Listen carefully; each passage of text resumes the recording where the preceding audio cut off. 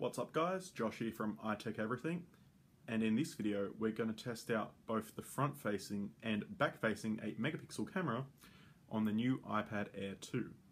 Alright guys, so right now I am recording on the front-facing camera inside, and you can see the quality. I think it looks decent enough for FaceTime calls, and yeah, so here is the front-facing camera inside. Now let's turn around and look at the back-facing camera. Alright, so now I'm on the back-facing 8-megapixel camera, holding the iPad at the same distance that I was on the front-facing camera, and once again, we are inside. Alright guys, so now I'm outside in very bright light, and you can see how the front-facing camera performs in very bright sunlight.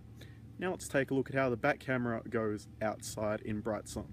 Here is a test of the back-facing 8-megapixel camera in bright sunlight. You can see the flowers. We'll go ahead and touch the focus on that and see how close we can get.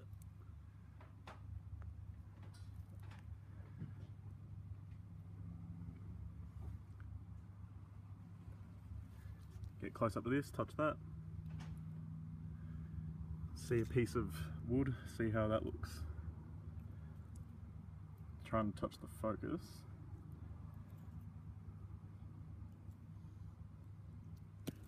And once again, the flowers. So that is a test of the back-facing 8-megapixel camera. Now here I am back inside on the front-facing FaceTime camera. So that's going to do it for this video test of the front-facing and back-facing cameras on the new iPad Air 2. Drop a comment down below, give me a thumbs up if you like the video, and I'll see you guys in the next one.